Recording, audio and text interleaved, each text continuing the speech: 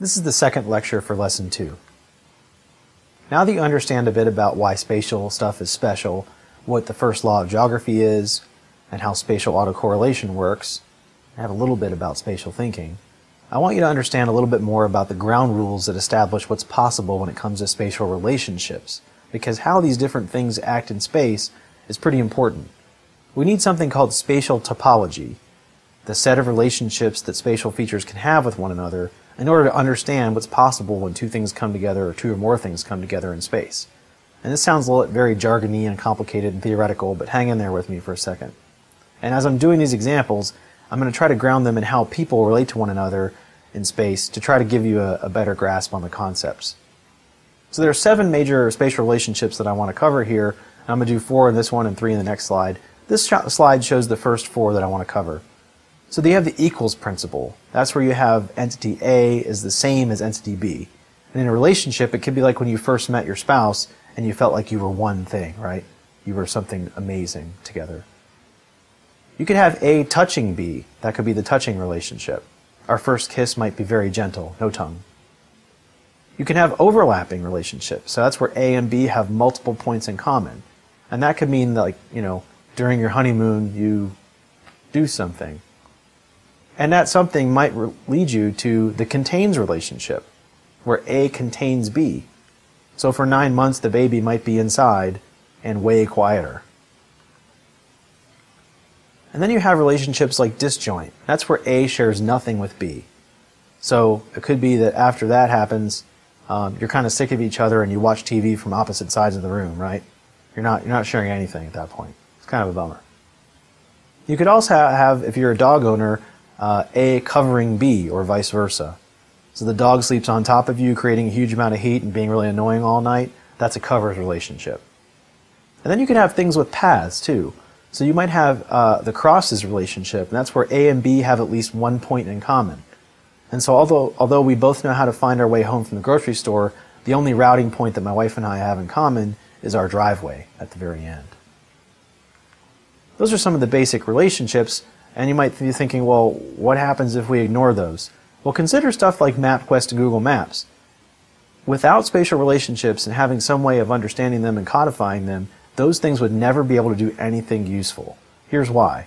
Consider having 500 road segments that encompass your neighborhood and the nearby region. Let's say you went out with the GPS and you collected all that information. If those little pieces of data don't understand how they relate to each other in terms of their connections, there's no way you can have a computer do routing, can it? Can you?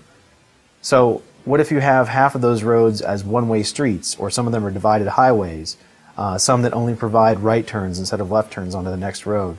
You'd have to have all of that logic built in there, all of that topology in there, in order to do anything useful with that information. So these relationships are actually really important.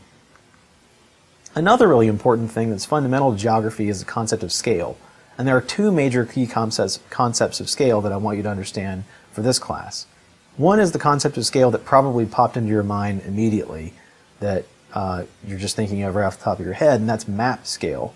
That's the ratio of the distance on the map to the real distance on the Earth. So that could be 1 inch on the map equals 1,000 miles in the actual planet, right? And we get into some problems here with language because cartographers, geographers talk about large scale and small scale in a way that probably differs than how you might refer to it yourself. You might think of large scale meaning a continent or a country, and small scale meaning a little town. That's how most people kind of refer to it in normal terms. But in fact, large scale would be something like 1 to 1,000, where the fraction itself is bigger than small scale, which would be 1 to 10 million. And a 1 to 1,000 map would be something like a neighborhood, so zoomed way in on the Earth, right? And a small scale map would be 1 to 10 million zoomed way out. It might be a whole continent, like showing South America, for example. That's one kind of scale. The other kind of scale is the scale of analysis. The specific geographic context used to understand a problem is what I'm talking about here. So that could be that you're looking at an analytical problem at the neighborhood, the county, the state, the country, the continental level, the planetary level, right? If you're looking at stuff in space in general, space outside space. So the scale of analysis really has more to do with what you need to know in order to understand a problem than it does with anything to do with the map scale itself.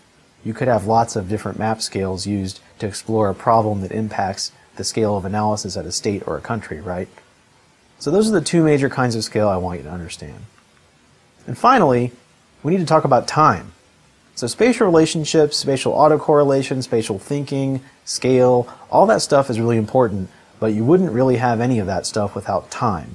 Almost everything in geography involves a dynamic process of one type or another. There's something happening over space during time. It's not just one snapshot. And maps often make it pretty hard to see time as an explicit factor because they tend to be snapshots of time, unless they're an animated map or something like that that's designed explicitly to show time, which is pretty uncommon. Let's look at an example here. This is an air photo collage showing Salzburg. This is using Bing Maps. And Salzburg is one of the most beautiful cities on Earth, in Austria, of course. And you might be able to see it right away, but let's zoom in. If you look at the middle of this map, you'll see a place where two images are slammed next to each other. They're from two different sources.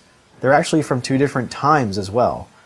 The stuff on the west side is of a lower resolution and taken at a different time than the stuff on the east side, which is of a higher resolution.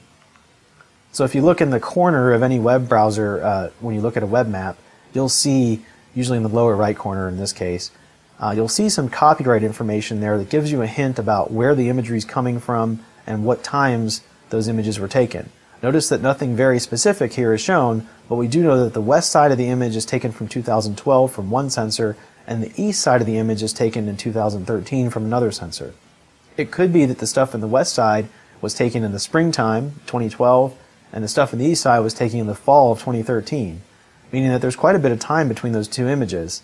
And certainly in a place like Salzburg, you could have all kinds of things change in the landscape, right? You could have new buildings, new roads, old stuff could go away, you could have new bus stops crop up, all kinds of things like that. So time's a very, very important factor in geography. Every map you see includes data that usually comes from a wide variety of times depending on the type of data that you're showing. So this is an important factor. It doesn't mean that you can't use this stuff, but it's definitely something to consider. And something I need to consider is that this lecture is also out of time. So, time for me to wrap up.